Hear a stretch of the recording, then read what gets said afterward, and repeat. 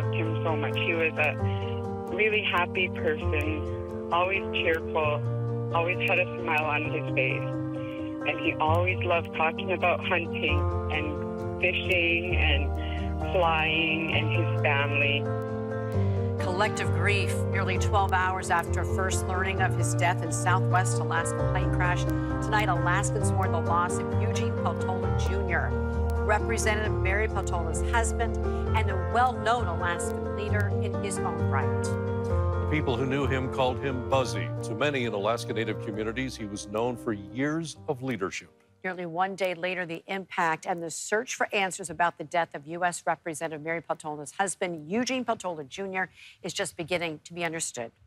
We have live team coverage tonight as reaction and condolences flood in from across the nation. Steve Kirch starts us off with the difficult job that investigators now face. Steve? Mike, Maria, the NTSB admits the remote terrain northwest of St. Mary's, where they're now working with Alaska National Guard, will make investigating what caused the plane crash that killed Eugene Peltola Jr. difficult. That word difficult is a sentiment from those who were closest to Representative Mary Peltola's husband about the impact of this loss. We are devastated. Hearing those words in an early morning statement from Representative Peltola's Chief of Staff, Anton McParland, was how many Alaskans began learning their representative's husband, Eugene Peltola Jr., known affectionately as Buzzy, had died in a plane crash. The only information that we have is that there were witnesses to the accident. How many? I do not know at this time. During a news conference, National Transportation Safety Board Chair Jennifer Hamady said the pilot of a Piper PA-18150 Super Cub, pictured here, who Alaska State Troopers now see was Peltola Jr., was flying a Hunter in their equipment to a remote location 64 miles northeast of St. Mary's. Now the investigation, Hamady says, will work with the Alaska Air National Guard.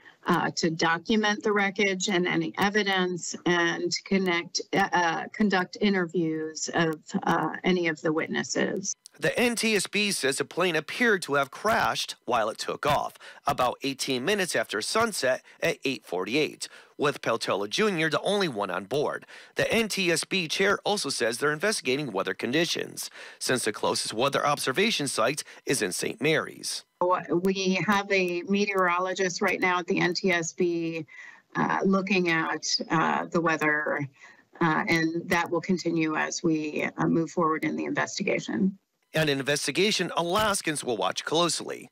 The representative's chief of staff writing in a statement, Peltola Jr. was one of those people who was obnoxiously good at everything. He had a delightful sense of humor that lightened the darkest moments. Her chief of staff also says Representative Peltola continues asking for privacy during this tough time. Her team will continue to meet with constituents and carry on work while she returns to Alaska. Mike, Maria.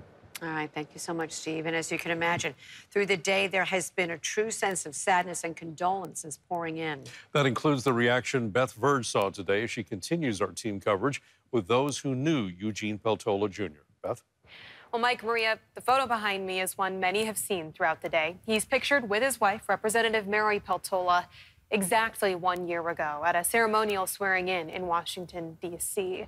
But those I spoke with today say Eugene Peltola Jr., Buzzy, as he much preferred to be called, is going to be remembered fondly, not only for his advocacy, but for his care for others and that beaming smile. He loved to fly. He loved to go hunting.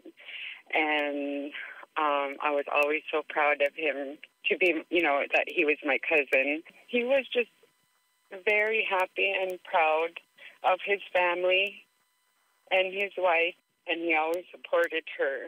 And, he was just a very good person. Alaska lost a real cornerstone for the future of what would help shape Alaska. We know that for sure.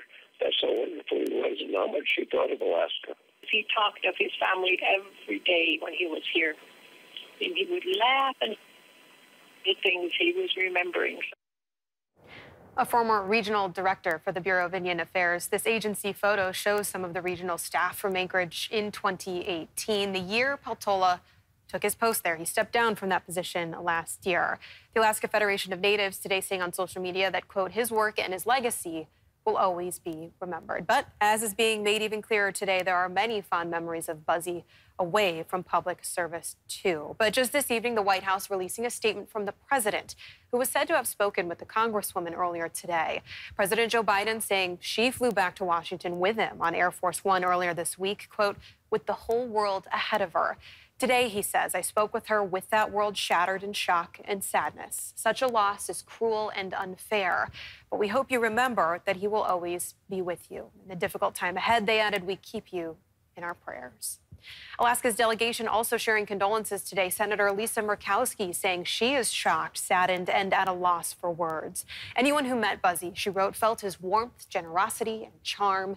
It was easy to see why so many Alaskans called him a friend and how he was so loved by his family.